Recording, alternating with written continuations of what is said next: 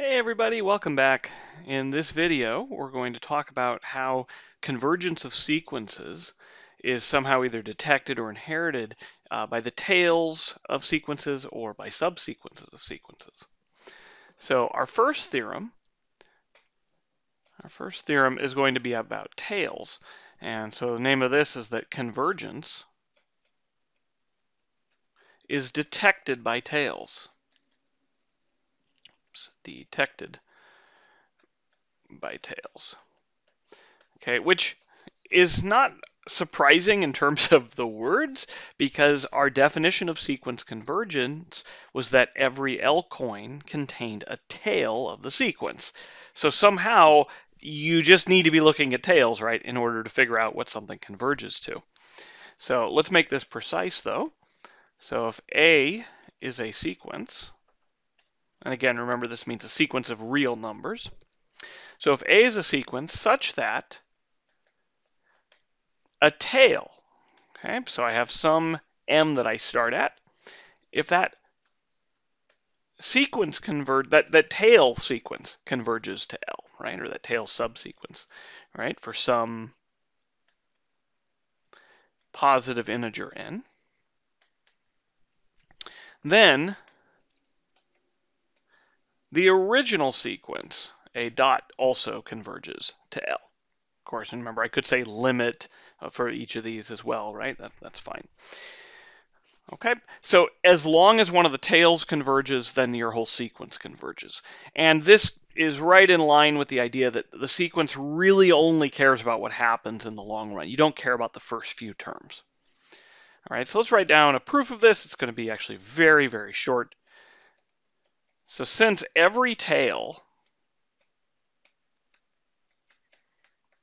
of the tail, a greater than or equal to m, right, this tail subsequence, so since every tail of the tail subsequence is also a tail of the original sequence, a dot. Okay, so why is that true? Well, what does a tail of a greater than or equal to m look like? Okay, well, let's see here. So if I had a1, a2, dot, dot, dot, and then I have some am, and then I have some am plus 1, maybe some more dots, and then I have some, I don't know, an out here, and then an plus 1, and so forth. So I know that if I cut my sequence off and start at a sub m, I get a tail.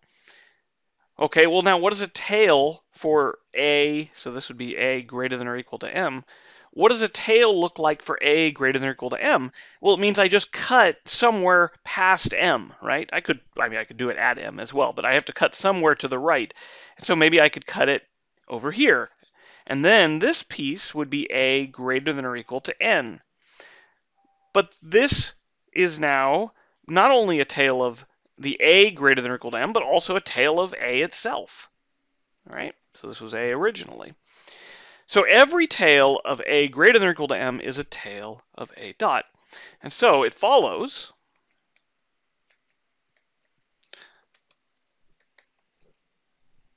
that if every L coin contains a tail of a greater than or equal to m, well, how do I know that's going to be true? Well, I know actually that a greater than or equal to m converges to L. So in fact, I shouldn't even say if here, should I, right? It follows that since every L coin contains a tail, right? That's what it means for this subsequence to converge. So it follows that since every L coin contains a tail of a greater than or equal to m, every L coin contains a tail of a dot. Because every tail of a greater than or equal to m is a tail of a dot. Okay, so that's the whole proof right there. Okay, so if you can determine that a tail converges to something, then you know your entire sequence converges to that same real number. All right, next, what if I have a subsequence that's not a tail? What can we say in that case? So this is actually going to be a corollary. And the name of this is going to be that convergence is inherited by subsequences. Okay, so the idea here is that if I know my sequence converges, then my subsequences are going to converge. And they're not only going to converge to something, they're going to converge to the exact same value. Okay, so let's let, again, A be a sequence. And let A n dot, okay, so remember n dot here is going to be some strictly increasing sequence of positive integers. Okay, and so we're taking some subsequence. So this is a subsequence of A.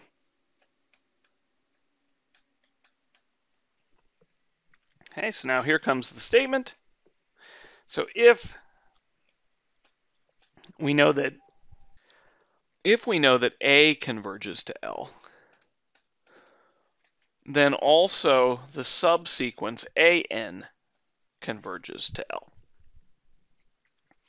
All right, so let's see if we can prove this. So we know A converges to L, so every L coin contains a tail of A. All right, so we can say that every L coin contains a tail of A.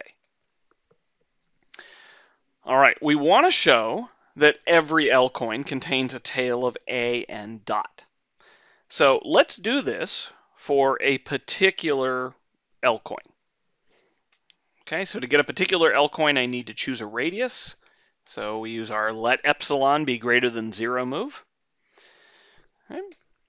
So we know that because every L coin contains a tail of A dot, then the L coin of radius epsilon will contain a tail of A dot. So there exists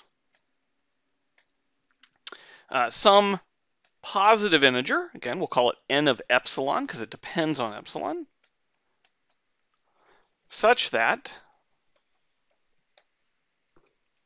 the L coin of radius epsilon, which is L minus epsilon, comma L plus epsilon, contains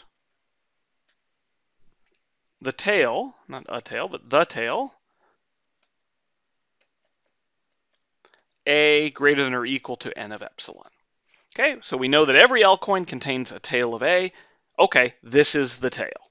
Okay, we don't know what this number is, but we know it must exist. All right, now, what I want to do is choose some index I such that if I go out to n sub I, remember, n dot, right? N dot is some n1, n2, n3, and it's some strictly increasing sequence. Okay? I want to go out far enough in this strictly increasing sequence of natural numbers so that that point I get to is at least as big as this n of epsilon. So I choose my I such that n sub I is already at least as big as n of epsilon. All right, I go out that far. And now I consider not the tail A greater than or equal to n of epsilon, but instead I look at the subsequence A sub n, and I take its tail where I start at n sub I. Okay, so now the tail A sub n greater than or equal to I. So I'm going to start here. And I know now that all of these terms are past A greater than or equal to n of epsilon. Okay. Note, this is no longer, right? This is not a tail of A anymore. It's a tail of the subsequence A sub n, right? Because it's only going to hit terms that actually show up in that subsequence. However, it is contained in the tail A n I. Okay. for that as a tail of A. Okay, so this tail is contained.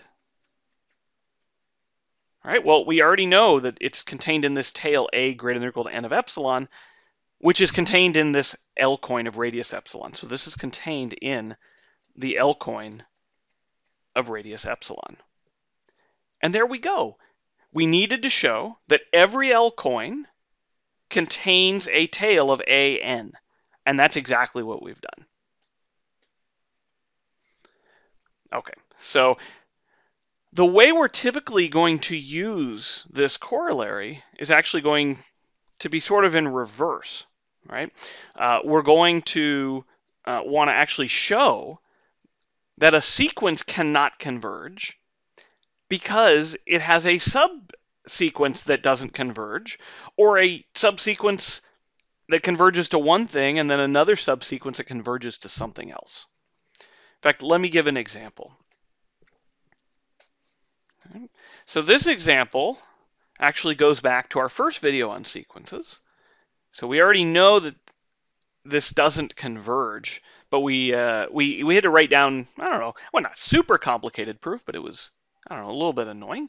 So let's write down this alternating sequence, 1, -1, 1, -1, 1, -1, etc.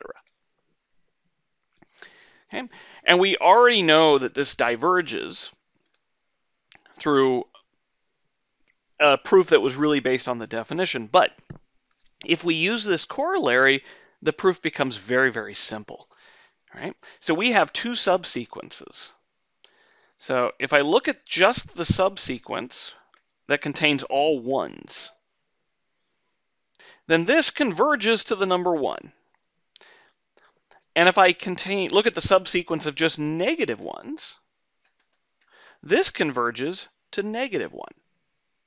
So that tells me that A dot has two subsequences that converge to different values.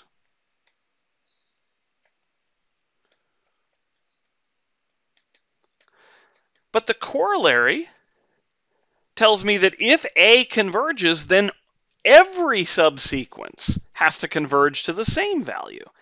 Well, I've got two that converge to different values. The only way out, so this is by the corollary, the only way out is that A dot diverges, right? It does not converge.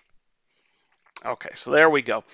So I encourage you to try to write down your own such examples, or maybe try to find an example of the other idea we talked about, which is, remember, we go back up here, there's two things.